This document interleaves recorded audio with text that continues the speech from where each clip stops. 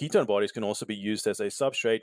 But over the years, as more and more people have done research into this, they find, well, okay, these ketone bodies are being used, or there's other properties associated with them. Oh, it's a signaling molecule. It can be used in gene expression. It plays a role in lipid metabolism, in neuronal function, metabolic rate, plays a role in inflammation. Hey there, I wanted to let you know about my latest book, Body Confident, that's coming out in September 2024.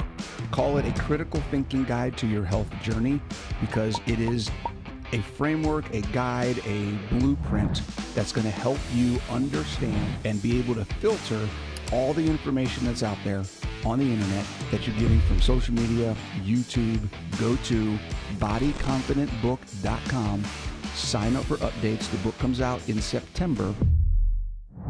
All right, everybody. Thanks for joining me. This is Coach Bronson, and today I have the pleasure of having Dr. Philip Prinz on. Dr. Prinz is a professor at Grove City College. He's a researcher. I looked up your name on ResearchGate. I think you have at least 36, probably more studies that you've put out over the years. So very prolific in the research and the publications.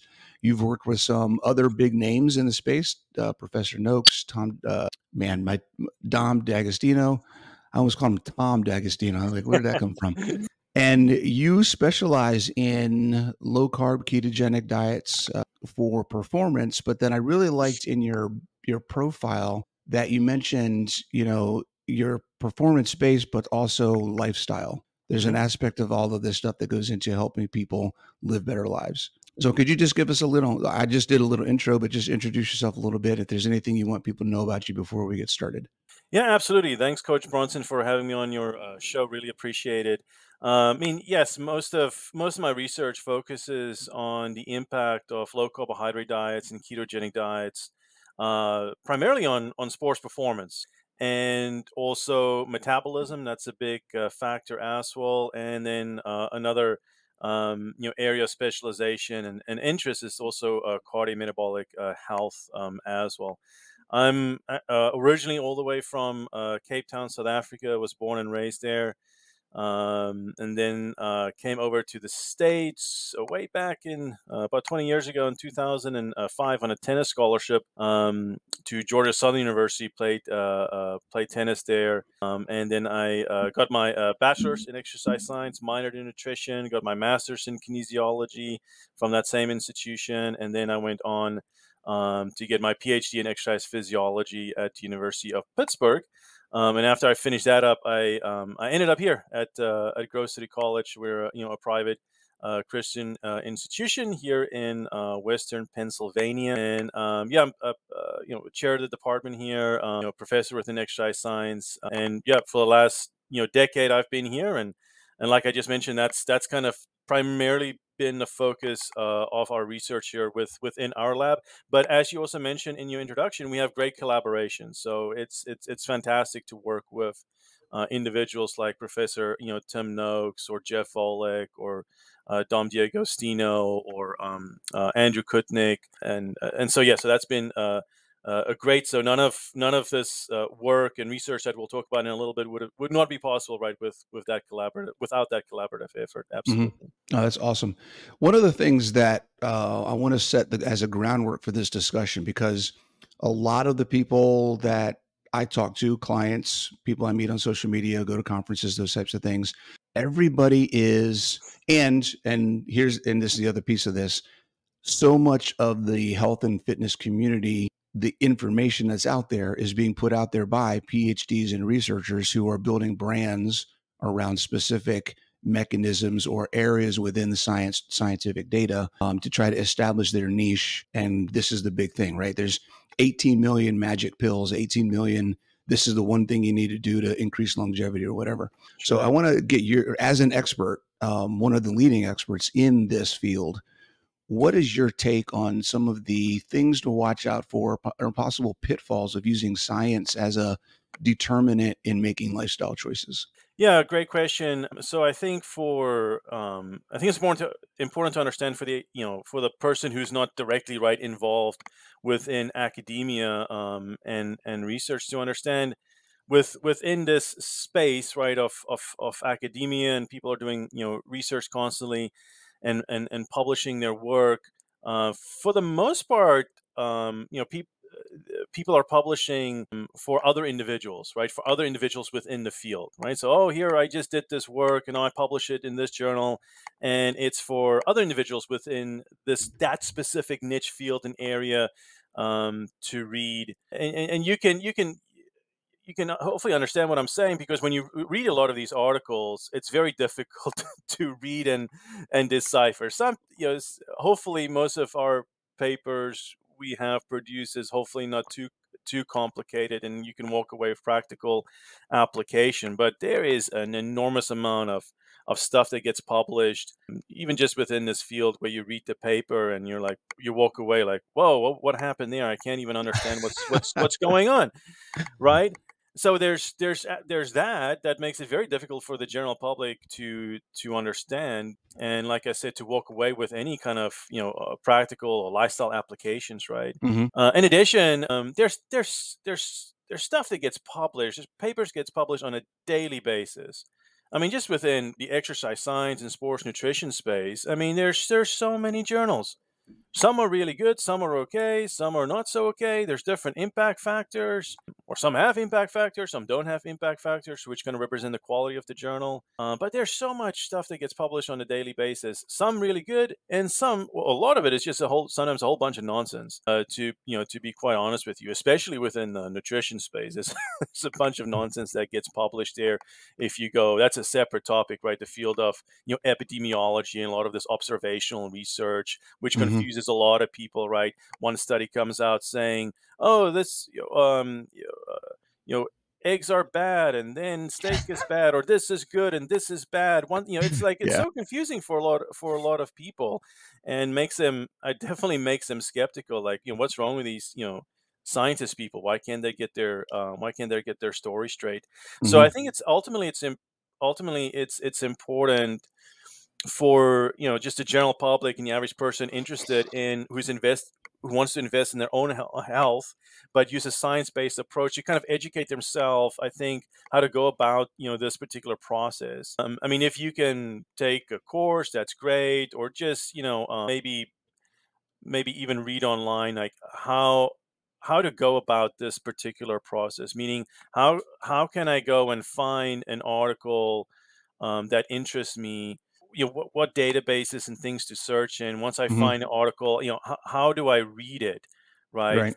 From the standpoint of, right, which is from most people's standpoint, is what can I take away from this at the end of the day, right? If I go through the introduction and the methodology and all the statistics and the results and the discussion, the conclusion, right? What is the quick takeaway? And that's actually a skill, right? So you're going to have to do that a couple times to a point where you can read an article and then walk away with what is valuable, and how that information can ultimately impact, for example, your health or performance. Right. Now, how do we take that when there's a lot of influencers from the scientific community or academic community who are filling the role, because we know a lot of people don't want to don't, whether they don't want to or just don't realize that they need to take that process under their own control, and a lot of people give that interpretation and that application of information to somebody else. They give ownership to that to someone else. So Dr. So and so is now my person. Whatever they say is their interpretation of this study is what I'm going to do. How do we take that, right, and look at, okay, there's the scientific method, which includes evidence based, right? There's an as this whole debate between science based and evidence based. I don't understand, because to me they're part of the same thing, right? If Mhm. there's the science that's being done in a lab somewhere that provides information as input to my life, then I can experiment with that. And what is the evidence that I see in my results? Mhm. And what's the merging of those two? How do people look at information that they're being told by experts that may or may not apply to their lives? How do they evaluate what they should or should not be listening to? Yeah, I mean, again, another great point, because obviously we live in the age of social media. right? Mhm. And I mean, there's obviously a ton of people, whether it's Twitter or X or Instagram, etc. And as you mentioned, there's a lot of influencers, and absolutely, that's obviously the vast majority of people are rather going to get their information from that particular mechanism compared to the first mechanism that I talked about, right? Actually going and finding the article and reading it and critiquing it and evaluating it. And again, that's both is fine. I would just say, always be skeptical, right? Always be skeptical, and don't, whether I'm saying something or you're saying something or whoever is saying something, right? Always be skeptical. Always ask questions, right? I think that's the best approach, to have, right? Because uh, the other thing to consider, though, for that particular person that you're following and you're getting the information from, we all have our own biases as well, right? We absolutely, we're all biased to some extent, and so you have to consider that and what is influencing that person's bias, right? Sometimes, especially in this particular field, right, it's conflicts of interest. So where's the person getting their funding from? Or maybe that person's involved in a particular company or product, as well. And so obviously you can see if there's conflict of interest like that. Obviously there's clear biases, Mhm. and then you so the person's viewpoints, right, and what they're expressing on social media is influenced by that. So that's just something to understand. But I think, again, being skeptical and not being afraid to ask the right questions is extremely important. But then going back to my first point of, if somebody's sharing research, right, you don't always just have to take that for granted, right? You can always go back and and try to see where the actual information is coming from for yourself. Yeah, I like that. I like that. Yeah, the bias is a big thing. I like to use the word context because, if you have someone whose background, like my background, is more in the fitness space, so when I'm looking at information or who I'm talking to or what I'm applying my experience to it, I have a different context than you do, or someone who's spent 20 years in clinical Hmm. family medicine, right? There's a family medicine doctor is going to look at things completely different than I am. So Yeah. we can talk about the same thing, but we're going to have different perceptions and how we do it. So, okay. And then that also goes for the person. The person we're talking to, the person listening to the information may have a different context. I mean, there's billions of people in the world. Everybody's got their own thing going on. So, Exactly. all right, let's Yeah. get into some of the cool stuff. I just wanted to kind of touch that, go over that because we might, you're a science guy. We might dig into some stuff today, talk about mechanisms and things like that. And I don't want anybody watching this video to kind of say, well, Professor Prinz said this about, the ketogenic pathway or this about ketones, and this is how I'm going to now do everything for the rest of my life because whatever. Like, this is information. Filter it, look for context. What is the bias? What is your bias? What are you looking for Yeah. in this kind of information, and how do you want to use it? But go out there and play around with it. Don't be afraid to experiment. So, Exactly. um, all right. So let's get into some of the stuff. I got a bunch of questions that I sent you. Let's talk about the first one because this is one that I'll just use an example. I actually saw a post on Facebook yesterday where someone made a post that said you have to be in ketosis to lose fat, to burn fat. And just the backwards logic of that statement caught me by surprise when I first saw it because we know that's not true. But the idea that these are the types of things that people think, the understanding of the difference between what does it mean to be ketogenic versus what is ketosis, right? Because you can be ketogenic without being in ketosis.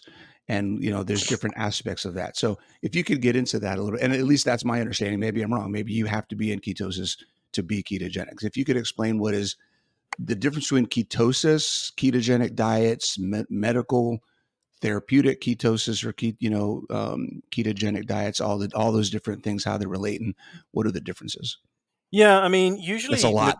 yeah, I mean, absolutely, it's definitely a broad topic, but in short, I mean, your nutritional ketosis is typically defined as your blood ketone levels is elevated. So typically, we say, well, okay, your blood ketones are now elevated, so it's in a state of what's termed nutritional ketosis. If it's like around zero point 0.5 all the way up to about three millimolar or something like that. Again, because usually, if you're consuming the standard American diet or even a moderate to high carbohydrate diet, and you were to measure your blood ketone levels, which is not that difficult to do, just get one of those, blood ketone meters, whether it's Keto Mojo, Precision Extra, whatever, and then you have the little strips, prick your finger, boom, there you go. Usually, the vast majority of people, because they're consuming the standard American diet, your blood ketones is like zero point 0.1, zero point 0.2, right?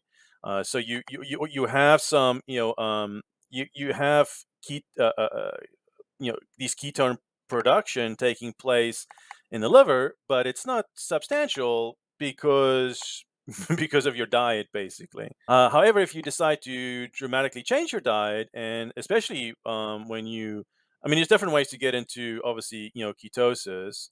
You can just not eat for a long period of time. You can exercise for a very long period of time, right? Or you can just severely restrict your dietary carbohydrate intake. And yes, in those three different scenarios, then you can measure blood ketone levels, and then you will see it's elevated, right? Because in those different scenarios, your blood insulin concentration is going down, and therefore, as a result, you see increases in fat oxidation. Those two are very tightly linked. Mhm. Your blood insulin concentration goes up, doesn't and it's very interesting. It doesn't have to go up by that much to significantly hinder and inhibit fat oxidation. But if I now decrease my blood insulin concentrations, then I see now more significant increases in fat oxidation. And with that, again, this is happening in the hepatic mitochondrial cells, where so now you have more fat oxidation, you have more beta oxidation, and you have a byproduct of that is, acyl CoA, which then gets produced, and then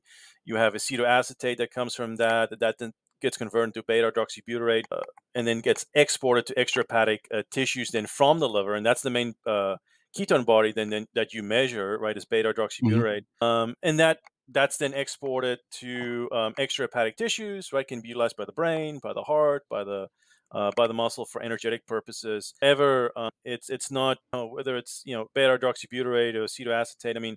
These ketone bodies is not just utilized as a substrate, absolutely, right? Because you have different substrates. Substrates are just fuel sources from which your body makes energy, right? So it's not just carbs and fats, but it's Mhm. also, ketone bodies can also be used as a substrate. But over the years, as more and more people have done, research into this, they find, well, okay, these ketone bodies are being used, or there's other properties associated with them. Oh, it's a signaling molecule. It can be used in gene expression. It plays a role in lipid metabolism, in neuronal function, metabolic rate, plays a role in inflammation. Absolutely. So there's these other properties. It's kind of similar to, if people are familiar with the story with lactate, right? Originally it was Mhm. lactate, ooh, bad guy, fatigue, muscle soreness, and as especially in the field of exercise science, right? It's kind of Right. boogeyman. And then as more research got done, like, oh no, well, hang on, lactate is an important fuel, it's an important substrate, it's an important gluconeogenic precursor, and a bunch of other important things. So kind of similarities there between those two. So that's so there's definitely absolutely many different positive health implications associated with being in a state of, ketosis, other than just it's a kind of a signal of, well, I'm utilizing more fat for fuel. And then obviously the other part of that question, right? So that's nutritional ketosis kind of in a Mhm. nutshell. And then you have ketogenic diet. The ketogenic diets, right? Well, there's your low carb diet and ketogenic diet. It's not technically the same thing. If you were to look at kind of definitions of, here's my standard high carb diet versus moderate carb diet versus low carb diet versus very low carbohydrate, i.e., ketogenic diet, right? There's differences. So usually a high carbohydrate diet is if the carbohydrate is greater than about 45% of your total calories. Mhm. Moderate carb diet, and then you obviously, with high carb diet, you can think kind of the usual, right, USDA recommendations and all that stuff. A moderate carb diet, think more like Mediterranean diet, so carb content usually between about 26 and 45, and then low carb usually starts at less than 26% in terms of carbohydrate content, or less than 130 grams per day. But then obviously a ketogenic diet which is a very low carbohydrate diet, that usually starts at 50 grams or or less per day. And obviously the main point behind that is now I'm severely restricting my carbohydrate intake, and of all those different dietary approaches that I just mentioned, right, that one is going to result in more significant, more pronounced ketone formation and ketogenesis. And just to, and then last point there, I mean, ketogenic diets, I mean, it's got a long history, right? Long history, right? It's not like, um, you know, somebody that if you go to a low carb conference, right? Oh, it's one of those guys developed a ketogenic, No, right, diet, or Robert Atkins, right? What was that, 1980s or 70s when he came, 70s, 70s, yeah. out with his book, right? He developed a ketogenic or low carb diet. Now it's got a long history, and even just from a medical standpoint, right? Whether first it was epilepsy, but now you go look, especially the enormous amount of research that has been done on low carb and ketogenic diets over the last 20 years.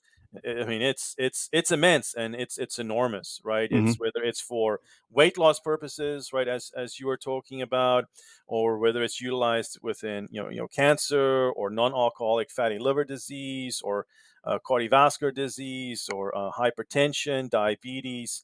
So most of these kind of chronic diseases, right, that we're facing, that they're faced with, which is kind of tied into insulin resistance. Ketogenic diets obviously playing a huge role in helping to improve those conditions, and Yeah, huge amount of research supporting that. Yeah. yeah, that's a we could do a whole nother video just on the impact, right, from a health perspective.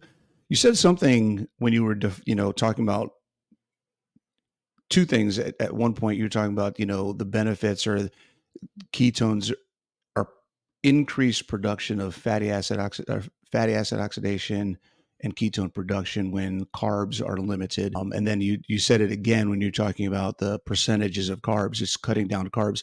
50 carbs or less on average is kind of where we start talking about a ketogenic diet. The one thing I noticed that you didn't say is that there's a requirement to increase a crap ton of fat in your diet in order to become ketogenic. So obviously, I think there's a trade-off. If I'm cutting my carbs really low, my fat's going to increase naturally. But that's not. Am I understanding that correctly? It's not a need to increase fat intake isn't part of the definition of a ketogenic diet. Yeah, I mean, if you look at kind of the more clinical definition, from a macronutrient perspective, and I mean, carbohydrates is, like we said, making up 50 grams or less, or from a percentage standpoint, less than 10%. But yeah, sure, then fat is going up. I mean, usually that recommendation is about 70-80%, fat, Mm-hmm. with protein making up about 15, 20%. So if a lot of articles that you read in kind of the, definition from a macronutrient standpoint, yeah, that's kind of what you see. Usually in the studies that we have done, we don't go up with the fat intake that high.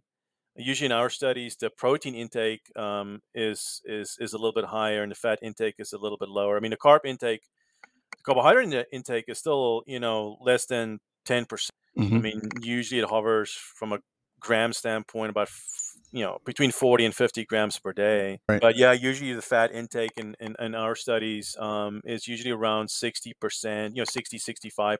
Mm-hmm. And, protein intake, can vary from about 20 to 30%. So what we've done in our studies, which is not these metabolic ward studies where people are feeding it, but we provide coaching and counseling, right? And then people are going out there and consuming the foods, but obviously making sure that they're dramatically limiting their carbohydrate intake.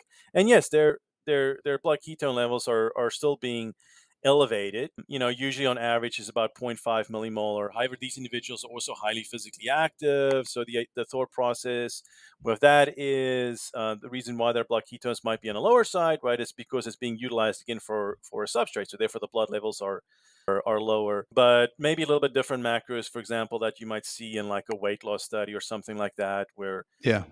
their fat intake might be higher and their protein intake might be lower compared to what we're doing.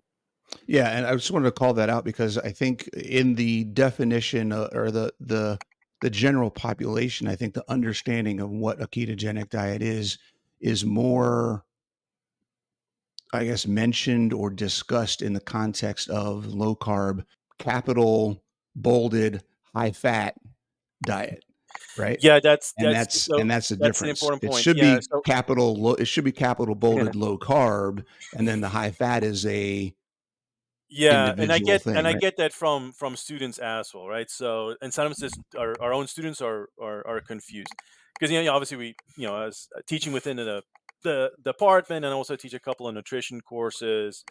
Like exactly what you're saying. Again, excellent point. High, they focus on the high fat and not so much on the low low carb, Right. right? So if you do that, you can make a mistake, right? So I'm eating, like I said, maybe it's 60, 70, 80% of my calories is coming from fat, but I'm not, so I'm eating a high fat diet. Great.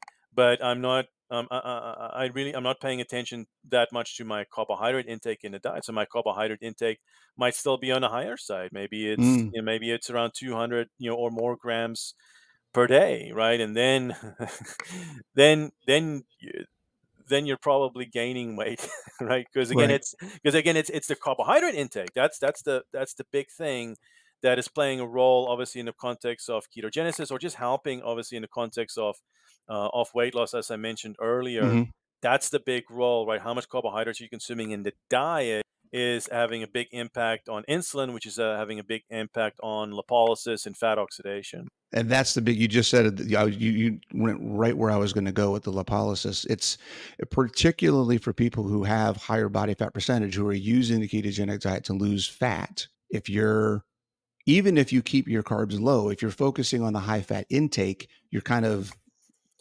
making that process harder for your body, right? I'm eating all this fat. Then if you're going to take this fat in, you can still overeat fat.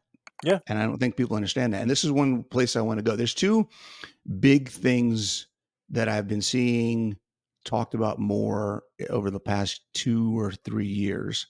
And that is, I'll talk about the first one, then I'll bring up the second one. The idea that people think if they're keeping their insulin low, that they can't gain fat.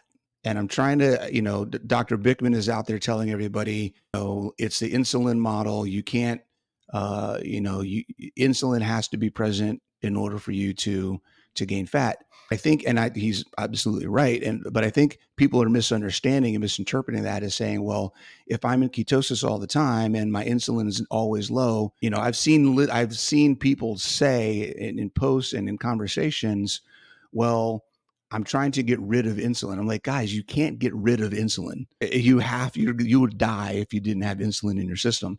So there is no, it is possible. There's always going to be insulin present. So just because you're eating a ketogenic diet doesn't mean you can't gain weight.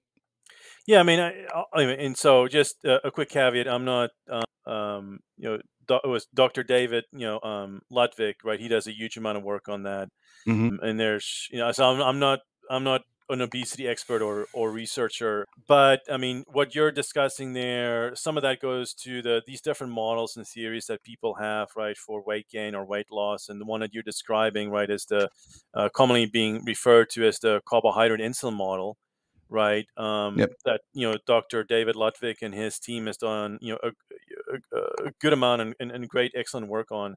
And then the more traditional model, right, that most people are familiar with is the CECO, right? Calories in, calories out. So Hmm. one model is all about, for the most part, about calories. So if my caloric intake, right, exceeds my caloric expenditure, I'm gaining weight. And the other one, right, is a little bit more hormonal, but particular, right, pointing the finger to insulin and, again, carbohydrates. So if I consume more carbohydrate, specifically more processed carbohydrate, high glycemic carbohydrate, right, that has a much bigger impact on my blood glucose and therefore insulin, right, and puts my body therefore in storage mode, right. I'm storing more energy, I'm storing more fat, more Hmm. energy is being directed to my adipose tissue, and therefore, according to that model of theory, there's less energy available in the blood or the circulation, less fatty acids, less glucose, and the brain then recognizes that, and then acutely, right, you get that signal of, oh, I'm hungry, I need to eat something, right? Or then chronically, right? According to that model, right, you could see reductions in metabolic rate as well. So now, therefore, as a result of that biochemical mechanisms, now there's an increase in energy intake or decrease energy expenditure. So the two models just flip kind of have things in backwards, right? So Right. one model, the carbohydrate insulin model, is saying that um, you know the increased energy intake or decreased energy expenditure, right, which what we associated with obesity are just results, right? It's just outcomes. It's not the actual cause. And the CECO Hmm. model says no, no, no, no, right? That is the cause, right? And so it's just a matter of right which one do you subscribe to, right? Which do you think, right? Is there more evidence for, right? Because obviously, there's again, this is also obviously a big topic that people fight over and discuss very vigorously on social media. So Yeah. Is there in the studies you've done, the people you've worked with, do you and all the data that you've gathered, have you seen people who are following, your prescribed ketogenic diet, how you define it for your studies, who have gained body fat? no, no. So the studies that we have done, because we have usually in all the studies we've done, there's two interventions. There's the low carb intervention and the high carb Hmm. intervention. And all the studies that we've done, and we'll probably go over some of them later, the diets are also, for the most part, isocaloric. So meaning, sure, they're low carb or high carb, but they're the same. We try to keep the calories about the same, and that's Hmm. just because from a research standpoint, you try to control for as many variables as you can, right? Because then Right. somebody's going to say, oh well, if this when they were on a high carb diet, they consumed say 500 kcals per day more than when they were on a low carb diet, and that could explain this factor and that factor. Yeah, so we try to keep it isocaloric, and from a body composition standpoint, right? These individuals that we bring in is athletic. They're very lean for the most part. So Right. they So we don't see any dramatic alterations in from a body composition standpoint. We right. see big metabolic adaptations and alteration, but not so much. But not so much body composition. No. Okay. Yeah. And I mean, that makes sense, right? You're dealing with athletes. They're doing activity as part of the program, as part of the studies and the tests you're doing, Yeah. and you're controlling what they're taking so that it's not like they're focusing on that fat and putting and eating, 3 sticks of butter every day just to, get their ketone levels up kind of thing, right? Other study on athletes. I know there's review articles on that, just specifically looking at ketogenic diets on from a athletic population, right, who's not necessarily doing what we're doing and equating Hmm. calories and whatever. Usually do see decreases in body weight, decreases in fat mass. Usually with preserving lean body mass Hmm. for the most part. Hmm. Yeah. Okay. What are your thoughts on people trying to attain high levels of ketosis all of the time? This is another thing that I see. Trying to people are stressing out over. I need to be in ketosis 24/7, 365. I mean, I guess Any my good. well, I guess what is the specific reason and rationale for that? Hmm. Is it, as I mentioned earlier, about, sure, yeah, absolutely. I mean, there's a lot of research looking specifically, right, at these ketone bodies and how they separately, right, have different and numerous different health effects. So maybe Hmm. there's certain populations who's trying to attain additional health benefits specifically coming from those ketone bodies, who's trying to who's trying to maintain a state of nutritional ketosis. So I understand that. But yeah, I mean, even in the work we do, I mean, your blood ketone levels, I mean, it's fluctuating, and sometimes, right, there's the guys call me up or email me, and oh, it's not exactly right at zero point 0.5 millimolars, and I'm trying to get there so hard, and it's not the end of the world, right? Because Yeah. even though you might not be seeing the desired number, right? There's still metabolic adaptations absolutely taking place. And you can see it when you bring the person into the lab, and we have other equipment in the lab, because there's different ways to see, okay, well, right, you're becoming fat adapted and keto adapted and using more fat for fuel, because a lot of studies we are doing, we're trying to maximize the person's ability to utilize more fat for fuel.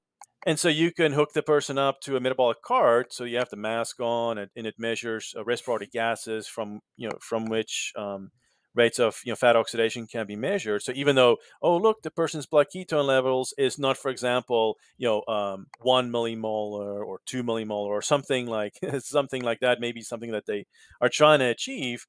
Clearly the person still has metabolically adapted, and to the diet, and the rate of fat oxidation is double or triple what it used to be on their traditional diet. Right, right. What should shoot people really be shooting for? Because this is part of that discussion is, I've talked to people who are trying to be in three, between that 3 and 5 all the time. And my conversation that I tell people all the time, like you said earlier, is look, once you're adapted and once your body gets good at producing, and then there's a second piece no one talks about, is utilizing. So yeah, when you first get adapted, maybe you get into the 2s and 3s, Sure. Yeah. but over time, I would love to see you under 1, because now I know you're using it.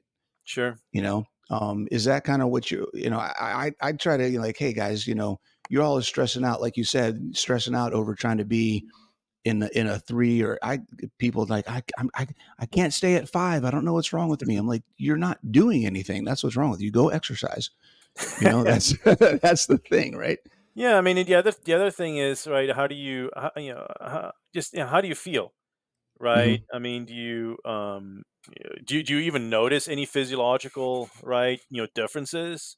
When your blood ketones was, elevated, as you were saying, up to much higher levels, 3, 4, 5, maybe to, at the beginning stages of the diet or the experiment, compared to now later on, a couple months later, where it's maybe hovering somewhere between zero point 0.5 and 1.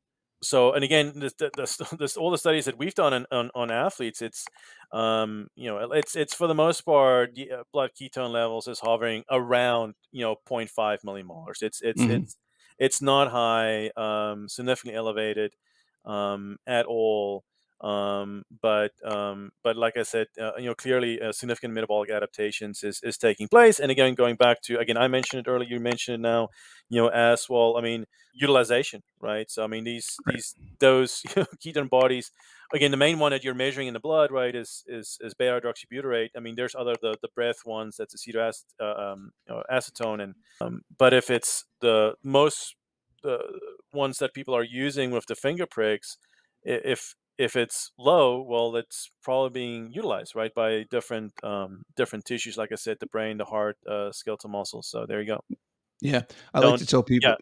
I like to Don't tell don't don't people. focus. You can't just choose one biomarker and say, I'm going to get obsessed about this particular one. Yeah. Yeah, oh my gosh, thank you for saying that. Yeah, I like to tell people, like, if you're keeping your carbs low consistently and you're doing that without fail, then what are you even testing for? Right? How do you feel? Are you getting the results that you want to get? It's, if I go to the gas station and I put 98 octane in my car, I don't need to test my exhaust every 10 miles to see if 90, 93, 98 is being burned, right? Yeah. That's all I'm putting in my car. That's all my car has to use. So that's kind of. And the other thing, though, too, last point I'll say with this is, um, you know, and it's probably also a factor in our studies. Sometimes when people do low carb, or try to go, keto, they also want to, instead of being so low on the protein side of things, like 15-20% is kind of low, and they Mhm. rather want to bump up their protein intake, which I think, especially from a weight loss standpoint, is much smarter, right? Rather decrease the fat intake, try to increase the protein intake a little bit more. And I think that's a better strategy, for a lot of for a lot of people. But that increased protein intake might also result in less ketone body formation. So just a Mhm. side point there. But yeah, definitely the benefits of going from consuming like zero point 0.8 or 1 gram per kilogram body weight of protein, to upping it or doubling it to more like, get closer to like 2 grams per kilogram body weight. I think for most people that's probably going to be more beneficial. Absolutely. I'm so glad you said that. That's awesome. We are very aligned because that's pretty much what I tell people too. Good. All right, let's get into some of the fun stuff. The question of the decade. All right, do athletes need carbohydrates to exercise? Now, I'm going to caveat that and add to this, not just because there's been so much work done on the endurance side. What about strength athletes? What about um, soccer athletes, CrossFit athletes? There's so many different modalities and demands on the body from the traditional metabolic pathways and how we exercise. So across just a general, is it, because I've had people, oh, well, all the, it's been shown that, athletes, that endurance athletes can be okay, but I'm a power lifter. I still need my carbs. Okay, so so based on the work that we've done over the last almost close to a decade, which has so I can just quickly go through the different kind of main outcomes that we've assessed. For example, 5 kilometer. So most of it is running and cycling. Just a quick caveat there. But yeah, we've looked at high intensity, short duration endurance exercise performance. We've done, for example, graded exercise testing, VO2 max testing, 5 kilometer time trial performance, 1 mile running time trial performance, HIIT protocols, right? So high intensity interval training, 800, specific like 800-meter sprints, and then your more endurance exercise performance as well. That's just the stuff that we have done. So we're going from a couple minutes to a couple hours, and we have seen kind of just kind of in a very abbreviated format. We've seen no differences. So all those studies, we've compared low carb to high carbohydrate diet. Also, we utilize crossover investigations. Crossover investigations is when each person undergoes both interventions. So just an important point to mention. Yeah, and all of those studies, the performance is equivocal, right? So no significant difference between the two diets, or low carb diet is not impairing performance, or flip that conclusion around. The high carbohydrate diet is not necessarily improving performance above the low carbohydrate diet.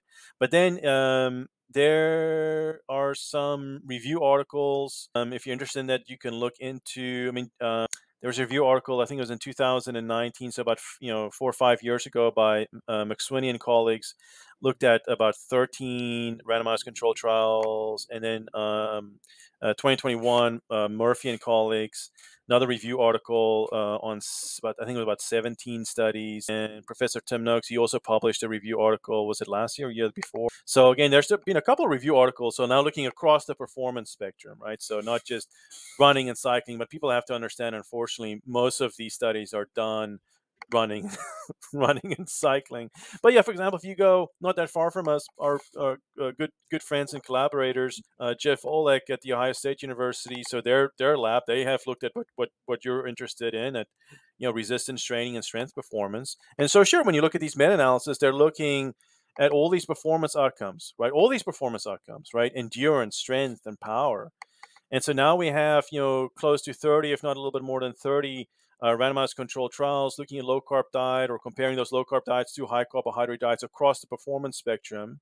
And it's saying what? It's null findings, right? So we're seeing chronic adaptations to low carbohydrate diet produces similar results compared to a high Mm-hmm. carbohydrate diet. Mm-hmm. So that I guess obviously there's a lot more to unpack there, but Sure. that's such an important point to mention, because no athlete, you don't have to be elite or professional, right? A lot of us just do stuff recreationally, right? And obviously other people are more competitive, but no person wants to impair their performance. And there's still so many individuals out there who don't want to switch because they don't, Mm-hmm. right? It's been so ingrained, right? Because that's the message, right? That you have to do high carb, you have to do high carb, and so Right. they don't want to switch to low carb because this belief that whether it's endurance or especially high intensity, or by strength and power, right, all that's going to be impacted. So, but the science would suggest otherwise. Yeah. What is if the results in performance are basically the same, then what is the draw for an athlete to say, "Hey, I'm going to go ahead and get fat adapted and keto adapted"?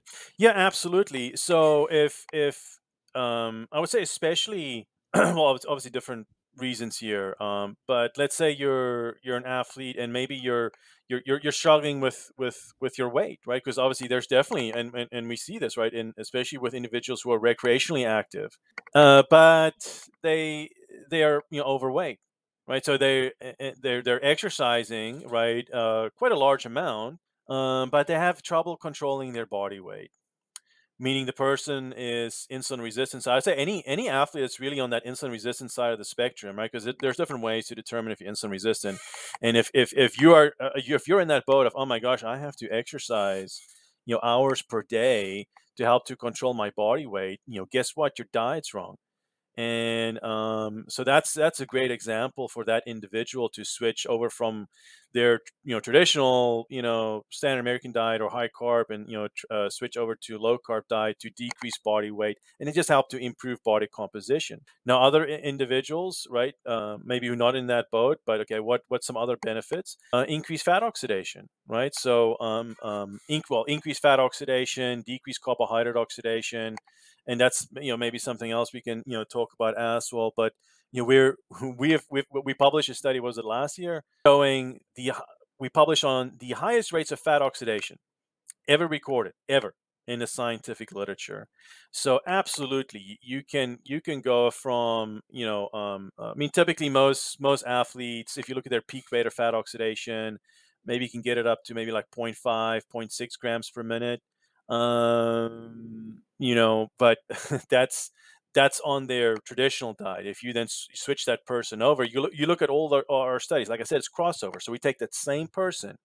Right, here's your rate of fat oxidation on the high carb diet, and then they go on a low carb diet, doubling, tripling, in some cases even more, off their rate of fat oxidation. Just being able to utilize more fat for fuel during exercise. And as we have shown, very importantly, even at those high exercise intensities, according to these traditional beliefs, right, crossover concept, etc. Oh, I can Hmm. only burn greater amounts of fat at these low exercise intensities. But once I get to the high exercise intensities, right, it's not possible. Baloney, right? We have shown that the so-called carbohydrate dependence of high intensity exercise is an artifact of the habitual diet.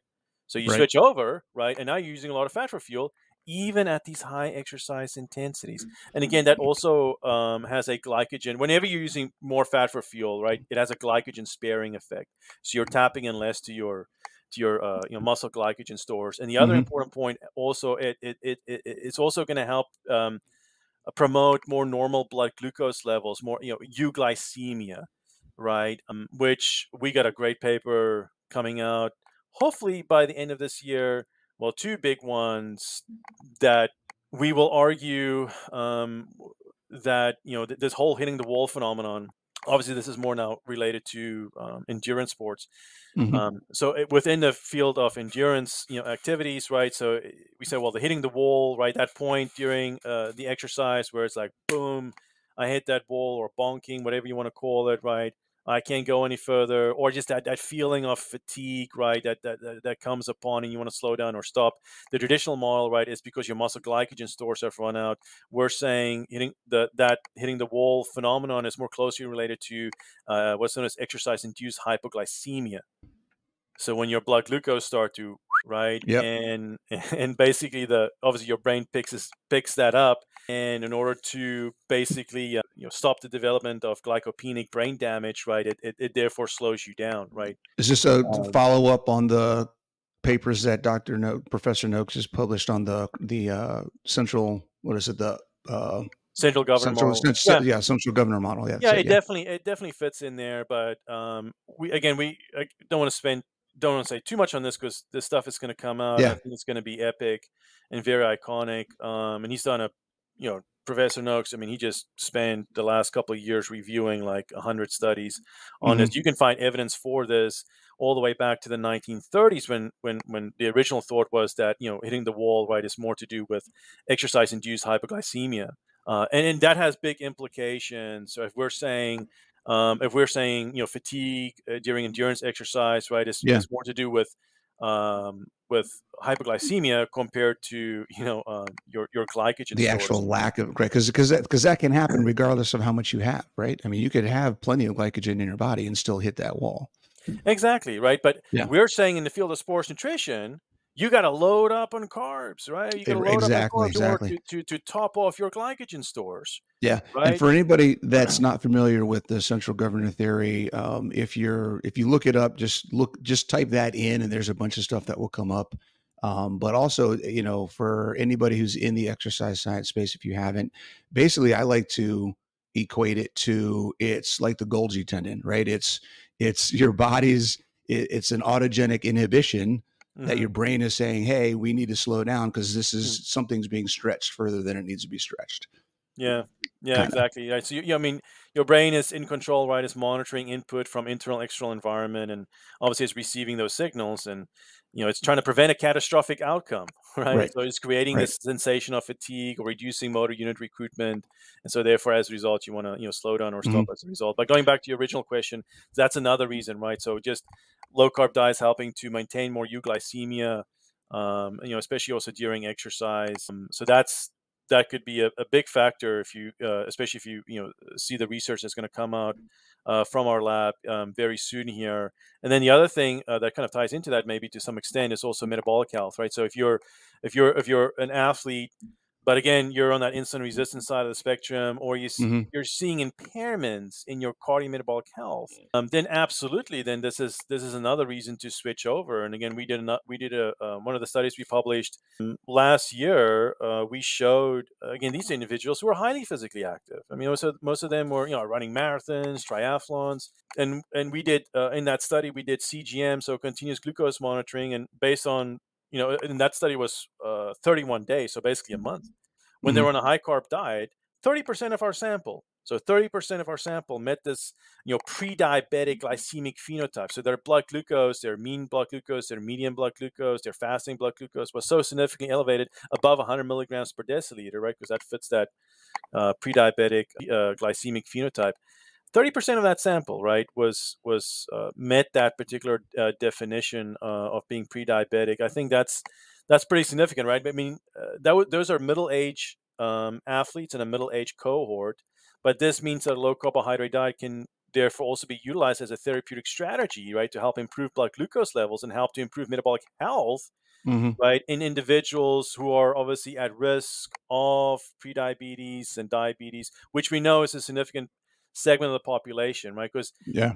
that's the other part of our research that I feel passionate about, right? Because it's not just, oh, look, here's the general population, and what you have, I mean, you have like 50% of the general population is either diabetic or pre-diabetic, right? Or some form of insulin resistance. Other statistics go up to 80% or higher. It's even higher because that's just reported. Exactly, right? So, it's high. Mhm. But now we're seeing we're seeing the same phenomenon in athletes. Now, not a lot of people have done this, so it's hard to say what number, but we reported 30%. So maybe it's a little bit higher, maybe it's a little bit lower, but absolutely, there's a certain percentage of athletes that you need to be aware of this. Absolutely, right? If you're just Yeah. consuming that standard American diet, and that thought process of, well, I can eat anything I want to as long as I'm doing all this amount of work, but the individual's metabolic health, unknowns to them in some cases, is being impaired. And again, another great example of switching Yeah. over Yeah. from to low carb. Yeah. One of the other things that I've seen in my clients and myself, my own personal journey, when I went from like a lifestyle right into carnivore that's my Mm, journey. I overnight, boom, I'm done. No more veggies for me. But the biggest thing that I saw within a 90-day period, I owned a CrossFit gym at the time. I was in my mid 40s and I was down to, if I could work out 3 days in a week, it was a good week for me mhm, because of the recovery time, because of the injuries. My injury rate was astronomical. There were so many things that were hurting or torn. I had torn meniscus, torn labrums in both shoulders. I was pulling a groin, pulling a hamstring, tearing a calf. Like something every couple months, something was happening that was throwing me off my schedule and I couldn't work out.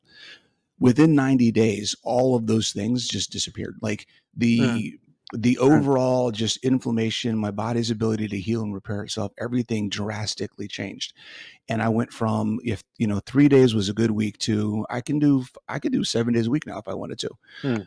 Is that something that anybody's done a study on, or have you seen as another impact? Because for me, that immediately improved my performance because now I could train the way I wanted to train, and then I could perform better because of that. So it didn't, the adaptation didn't directly affect my performance, but it affected my ability to train, which then improved. So indirectly, that was a benefit. Yeah, I mean, yes, there's studies on that, but in more clinical populations, right? So your clinical Mm-hmm. populations get the ketogenic diet. So we know that low carb ketogenic diet is has powerful anti-inflammatory mechanisms.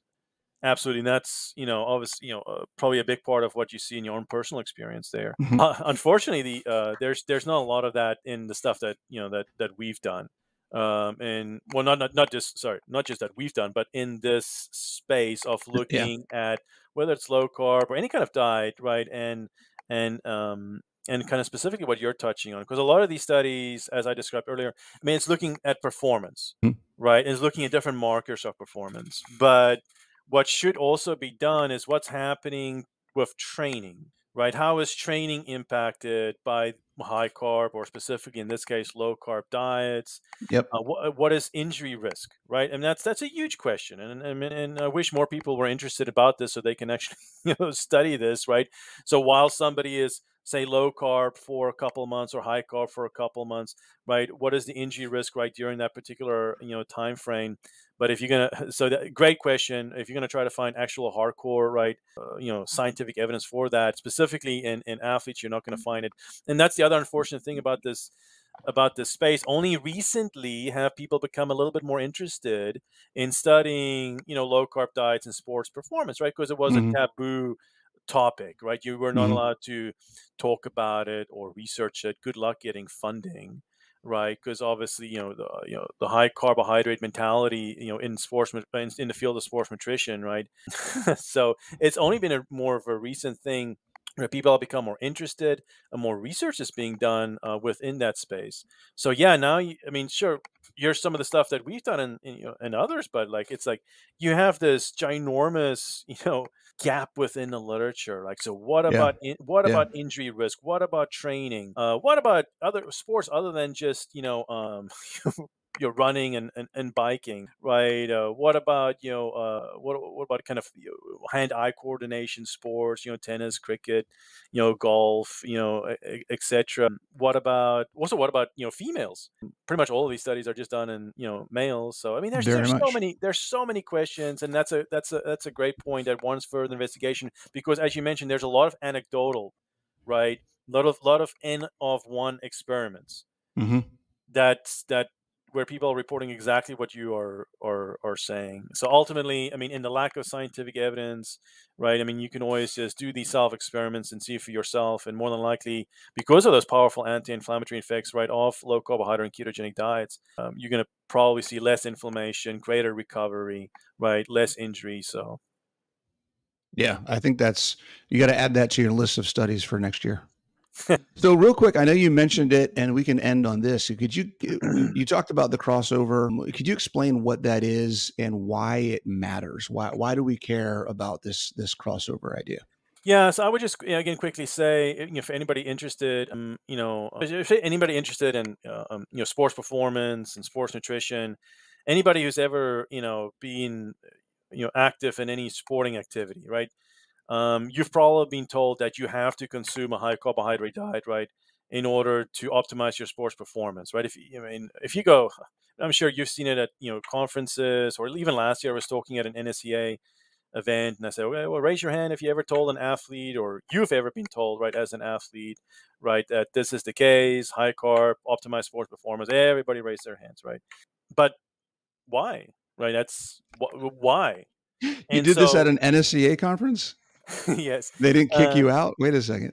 no, we actually hosted it on campus, so they couldn't kick me out.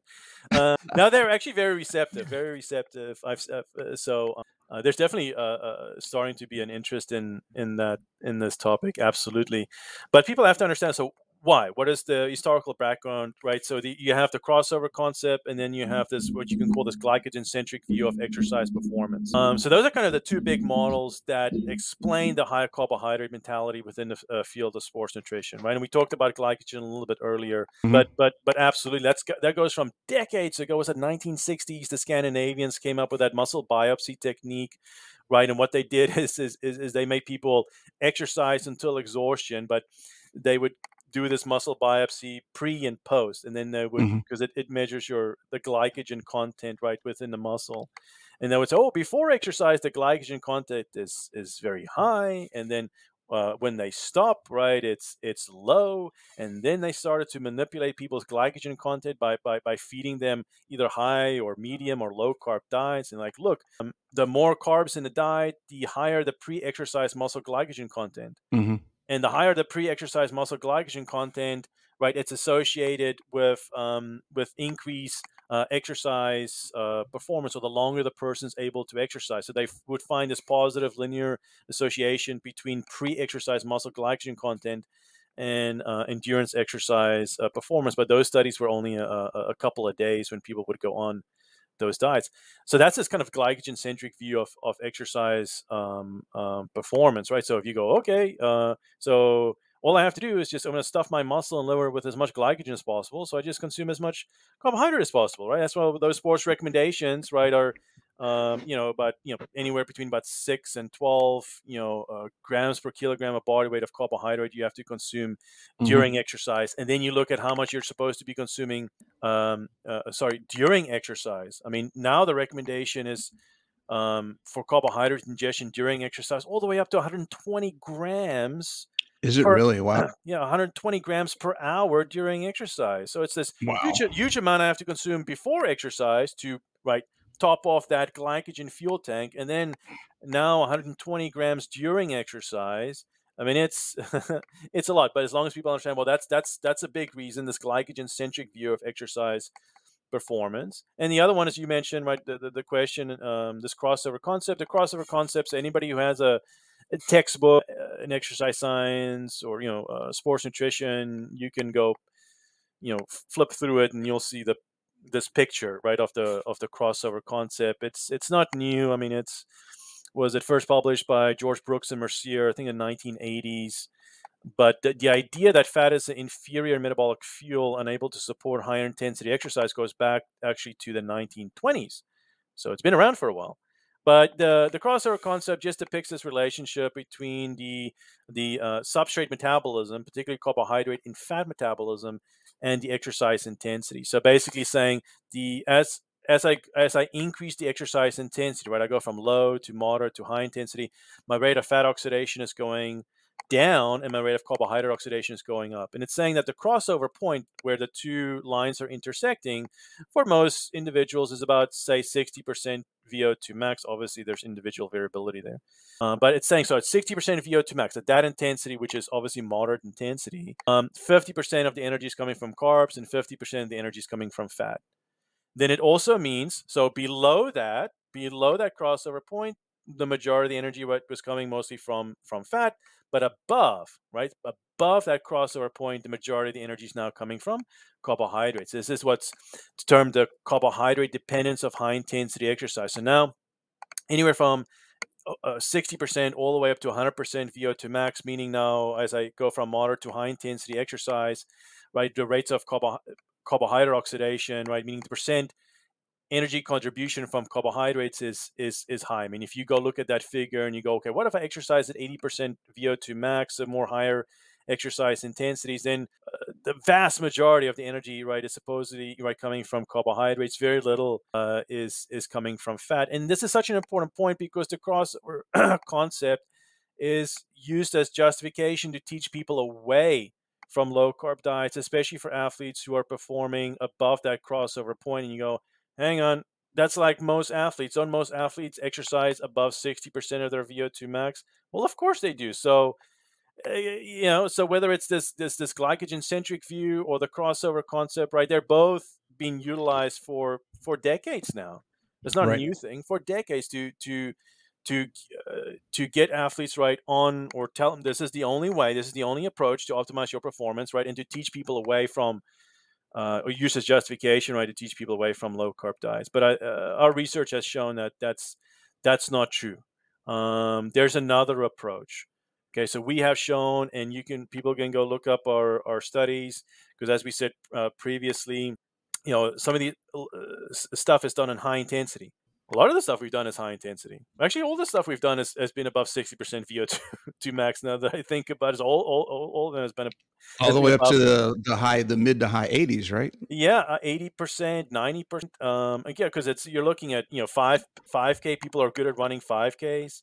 I mean, if you're able to run a 5K between 15 and 20 minutes, I mean you're booking it, right? Hmm. Doing a 1 mile time trial, again, you're running fast. You're running at a very high percentage of your VO2 max. Or doing, for example, one study we did 800-meter sprints. So again, 800-meter sprints. Again, that's high intensity. So absolutely. So you go look at those studies. But now we put people on low carb diets, and they're using a lot of fat for fuel, even at these high exercise intensities. And yes, we did one study where we basically reevaluated the crossover concept and redrawn it basically. So what does it look like for low carb athletes? Because we know what it looks like because when you see that picture in the textbook, you have to understand, where does the data come from? Well, it comes from just your standard individuals consuming their standard diet. Yep. Okay, well, that's what the crossover concept looks like if you consume the standard diet, but it does not look like that when you consume low carb diet. So we have shown that crossover point shifts significantly to the right. In that publication, we found the crossover point, instead of occurring at like 50, 55, 60% VO2 max, it occurred at 85% VO2 max. So meaning at 85% VO2 max, that's a 50-50 split between carbs and fat. So only that, and again, that's high, very high exercise intensity. So only once you go above 85% VO2 max, only then did fat oxidation start to go down and carb oxidation start to go up again. So significant. And in that same study, you can go look at one of the graphs we have. You go at that intensity at 85% VO2 max, because on the low carb it was a 50-50 split, right? Because that's the crossover point. Those same people, when they were on a high carb diet, what happened at 85% VO2 max? Was it a 50-50 split? No, of course Hmm. not. It was 90% of the energy was coming from carbohydrate. Only 10% of the energy was coming from fat. And It's then huge. yeah, so I mean that just shows the impact of the habitual diet, and how strongly that impacts the metabolic response during exercise. And then Hmm. in a study after that, we adapted people to low carb diets, have them run these 800-meter sprints, and they were doing these 800-meter. Again, if anybody's done an 800-meter sprint before, I mean it's tough. So they were doing it at about 85% of their VO2 max, between 85 and 90% of their VO2 max, and we measured the rates of fat oxidation during these intervals. And guess what Hmm. we measured? We measured the highest rates of fat oxidation ever recorded. I mean, the group average was like 1.5, 1.6 grams per minute, but then there was like 30% of the sample who was hitting 2 grams per minute. In terms of fat oxidation, that's 120 grams Wow. per hour. Again, Wow. that's unheard of. So again, this idea that fat is That's almost double what the height, right? The highest is in the 70s, right? yeah, I mean, if you go, I mean, there's, even an old study by Stephen Finney, 1980s. Your group average there was, I think, it was like 90 grams per hour. Was it 90? Okay. But Jeff Volek also, they did this one study with these ultra endurance guys. Again, group average there, same thing, was like 1.5 grams per minute. So again, for us, yes, it definitely appears these highly trained athletes, they can get their fat oxidation up to about 1.5, 1.6 grams per minute. But there was 30% of our sample. There was a couple of these guys who were going even above that and Wow. getting up to 2 grams per minute. So this idea that fat is an inferior metabolic fuel and able to support high intensity exercise is not true. That's awesome. Wow. There you go. So much good information. I really appreciate you being on. I feel like we need to do this again. I've got 18 different topics that we could probably talk about and spend another hour each. Yeah, excellent. Where can people find you? I know you're at Grove City, is where you're a professor at, but you have some social media and some places people can get a hold of you and look at your info. Yeah, I mean, I'm not that active on social. I mean, I am on what's it, Twitter or X, so you can find me Hmm. on there. And sure, well, so sure, I'll when we do a study or something new comes out, I'll definitely post it there. ResearchGate, if you're into that, you can go on a ResearchGate profile as well, or absolutely, you can just again Google Grove City College, my name, and then you'll find me there and my contact information. If you ever want to just shoot an email, or if you if anybody is interested, if you're if whether you want to attend Grove City College, the exercise science department, there you go. We're coming up with a new master's program in kinesiology starting next year. So if you're interested, because again, that's especially from a research standpoint, that's what we do, what we just discussed. Not Hmm. a lot of people doing this kind of stuff. And then also, if you feel passionate about it, and you want to give to the program or specifically give to the research, absolutely as well. Because again, this I would say it's still very difficult to fund these studies, right? You can't go to your traditional agencies and get the money from them.